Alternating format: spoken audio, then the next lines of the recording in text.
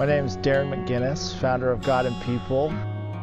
A little bit about why I started God and People and what it is. One, it's a clothing brand that just represents Jesus's, call for Christians, which is love God and love people. It's the two basic, most relevant commandments that Jesus spoke to us as Christians. And essentially it comes from the origin of when God created man.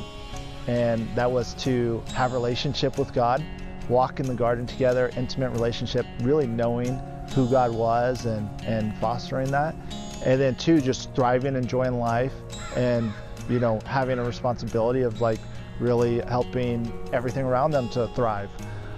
So I felt that, in the way things are going in the world today, we've almost missed that original message, that original point, the principle of first mention, which was that we really just would enjoy our lives and have a great connection with God. And when the enemy came and kind of destroyed that, Jesus came and repaired the opportunity for us to really come to Him and repent of any sin, or allow us to really connect in that holistic way again, and really take the authority back in our hands of the ability to really speak life into our environment, into our communities, our workplace, our families. So I just wanted to give people a tangible way to express that, to partner with that mission and that vision that, I believe God had as the original state. So when it comes to God and People, I'm just really looking forward to the brand growing and expressing and reaching more and more people to really contribute to God's kingdom. The tagline is bringing the kingdom of heaven to earth. I believe that's the call of every Christian, along with loving God and loving people, is building into God's kingdom. And it kind of is zero-sum game. If you're not building into God's kingdom, you're building into a different kingdom. So I really want to share that message, allow people to participate. There's a lot of opportunity for people to connect with who God is on a much more spiritual level and operating in that power. I know I grew up in a church that was great, had elements of God's power working in it, but always felt a little bit distant or detached from understanding what actually went into that connection or how to make it happen. Prayers were a little bit like throwing spaghetti against the wall and seeing what sticks. And I was just hoping that I wasn't going to get struck by lightning most of the time and, do the right thing and hopefully things will work out.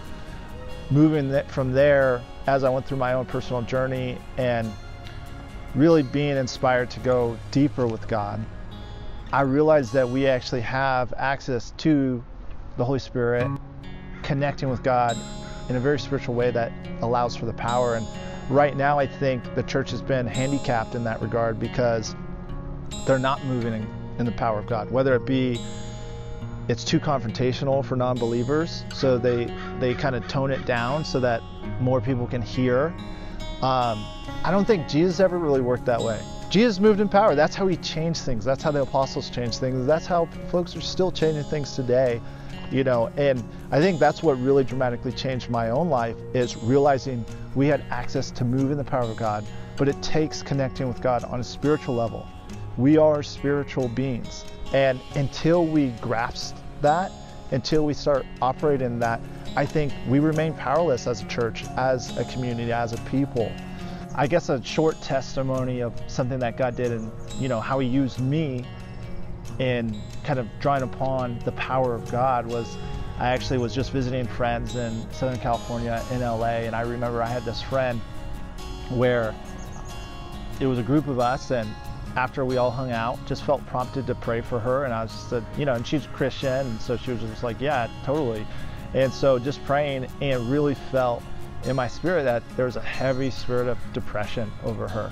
And I think anything that conflicts with the kingdom of God is from the enemy. And just realizing, hey, this is something that I'm going to name, and I'm going to say no more. And just prayed, and said, just totally cancel that. I cast it out in the name of Jesus, which is just taking the power of Jesus that He gave us to take authority over the enemy. The gates of hell will not prevail, against the kingdom. So I'm literally busting through that gate and saying no more in the name of Jesus. And she had not alluded to the fact that she was dealing with depression or anything. That was just something that, I felt like I could sense. Next day, she lets me know, she calls me and tells me she had been battling with severe depression, had been in counseling the last 4 months, and that was the first day she had just totally broken off of that. And so, I mean, that's one of many testimonies, and that isn't something that's like exclusive to, you know, Bible students. This is something that God's given us authority to do. For people who are feeling like, you know, maybe they're not seeing the power of God in their life. They may even identify areas where the enemy is working so clearly. Like, this is a work of the enemy in my life, and feeling powerless. What I'd say is, one, are we spending time with God? You know, are we hearing the right things? Are we putting ourselves in the right community? Because obviously those are just quick fixes where if you're hanging out with the wrong folks, you're not engaging in the Word, you're going to be filled with things that are not going to be an encouragement. Second is accept the baptism of the Holy Spirit, because that is a critical part of moving in the power. Allow yourself to operate in that and just receive it. Lord, I receive the presence of the Holy Spirit. I invite it in its full capacity, and just let the prayer of your heart be to connect more with God, and He will show you things. And then surround yourself with some resources that can help disciple you in that way. I'd love to just activate. I think there's some folks who are just watching this right now saying like, I want it. Because I remember I was in that place where I was like, these people are talking to God, these people are moving in the power, like, how do I do that? And I just want to pray an activation to just light a fire, to, you know, get it going. And so, Lord, just right now, I just pray for those believers, those people who may not even be believers yet, who are just have something inspired in their heart watching this. And I just speak an activation in the name of Jesus, activation in their spirit for them to receive just a baptism in the Holy Spirit, just holy, you know, upwelling of the Holy Spirit right now in the name of Jesus, and that they would just take it in their communities, in their families, in their workplace, and they would just ignite a fire for the kingdom of God. In your name, Father, amen. And I just speak that they would be in connection with the right leaders, discipleship, in your name, amen. If you want to stay in connection, godandpeople.com, we're putting out, you know, some more gear that you guys can wear and something tangible to grasp on to, you know, God's call on your life.